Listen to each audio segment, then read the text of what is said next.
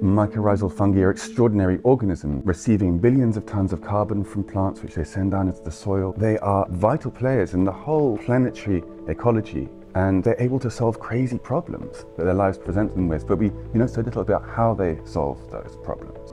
What's been a real challenge is just how you image these things, right? They're usually underground and, they grow very slowly. So now we have a system where we have a robot instead of a human being doing the microscopy for us.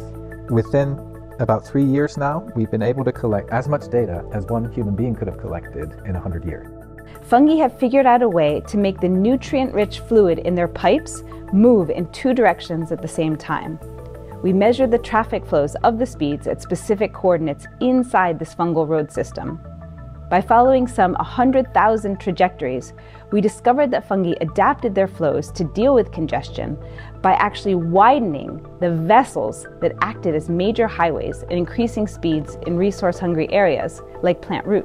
But when a growing tip encounters another branch of the network, they bump into each other and they just fuse. And this turns out to be a very elegant strategy for avoiding overbuilding of their roadways, while also balancing the need to extract nutrients in a given area, while also exploring new areas.